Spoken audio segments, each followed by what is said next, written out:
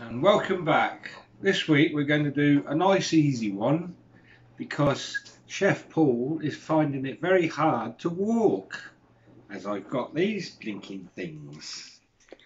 Now then, we're doing Irish cream cheesecake. You will need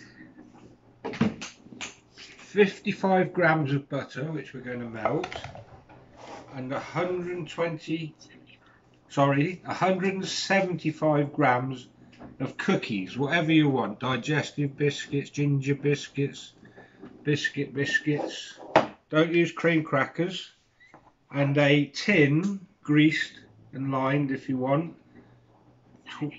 20 mil, 30. is it? 30 centimetres. 33? 30 centimetres. 30 centimetres across. Oh no, 20. Oh no, 20. 20 across. Now I have washed my hands, so I'm going to go over to the stove now. Take half the kitchen with me.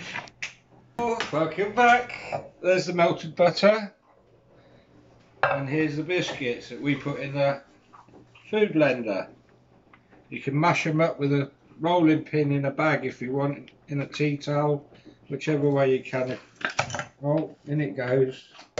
Half the kitchen again. Then get a wooden spoon and stir all the butter in. Oh, sounds like a sandpit. Right, when you've mixed it all up, bang it in your tin, Lynn. Push it round.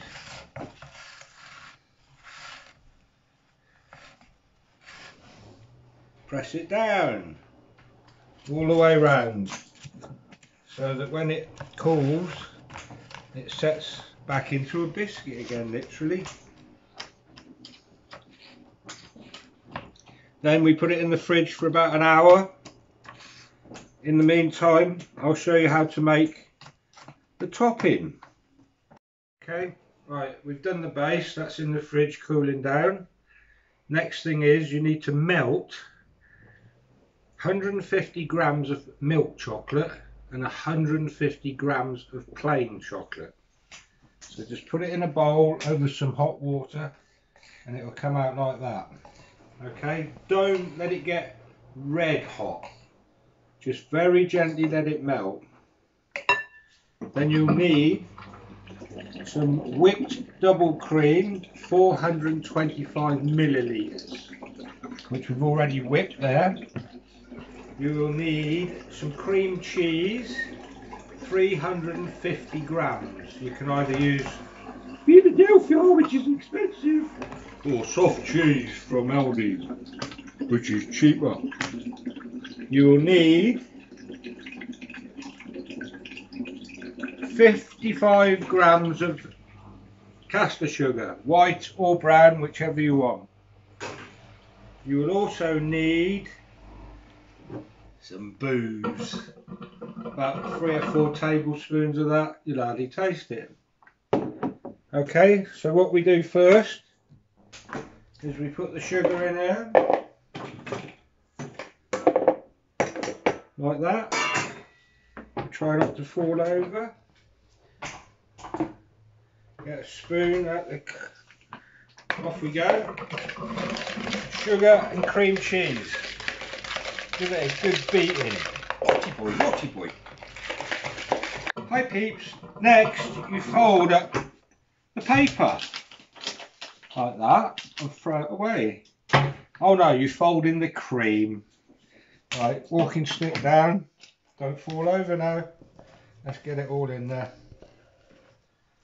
God, blimey, I think you're going to need a bigger tin than this near. It's going to be very high. Hi.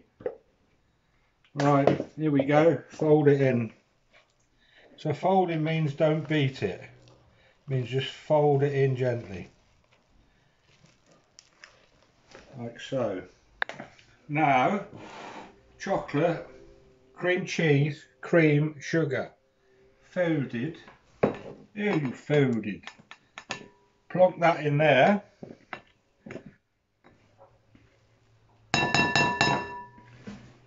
And the noise you can hear in the background, washing machine.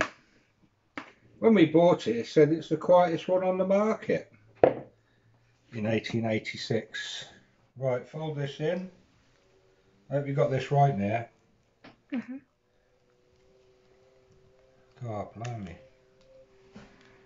Can I have some Baileys, please, sous chef?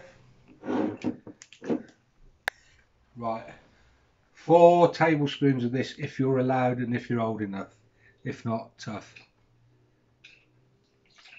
That's about 4, isn't it?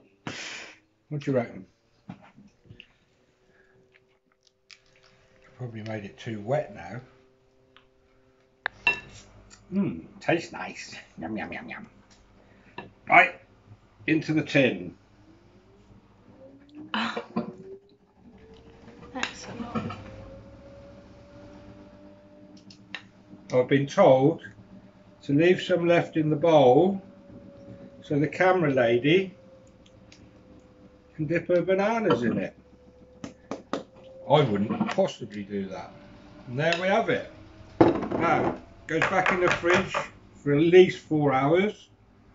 Then you can decorate it with whatever you want. Strawberries, bananas, chipmunks, melon, peaches, potatoes, whatever takes your fancy.